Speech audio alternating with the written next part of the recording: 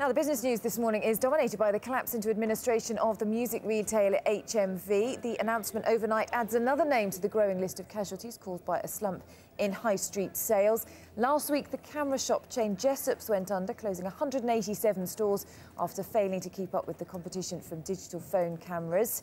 In November, the electrical retailer Comet finally bit the dust after years of struggling.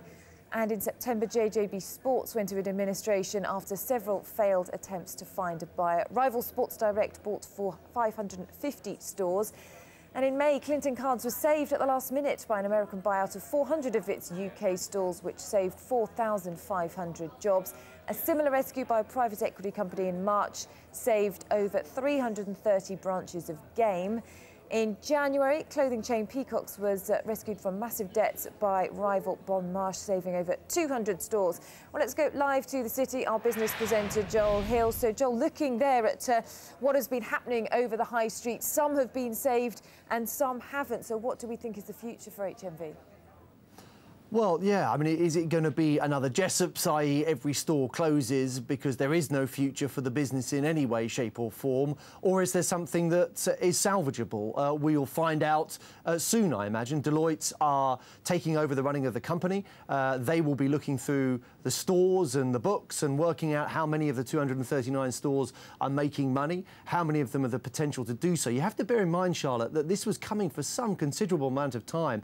HMV's management were furiously trying to find ways of turning the business around. They sold Waterstones, they sold off other parts of the business that were ironically profitable, the music arm, Apollo, but the share price went into a sort of terminal decline. I think we can see now what's happened to HMV's share price. Just a decade ago, it was one of the big players on the FTSE 100. Shares were changing hands for well over £2 a share, and you can see it went into steep decline over the last 24 months or so. The business turned loss-making.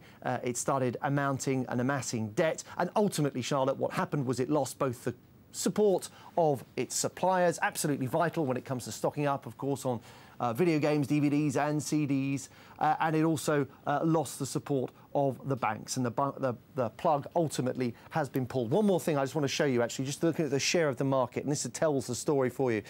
This is where the total share of music sales. You can see that HMV has really lost ground to the supermarkets that eat up as much of its business as it owns, and Amazon and iTunes in particular. That's the share of musical sales. So the way in which we pay for musical sales has changed, and we're also buying less music, as you can also see there. HMV shares suspended. Shares in Burberry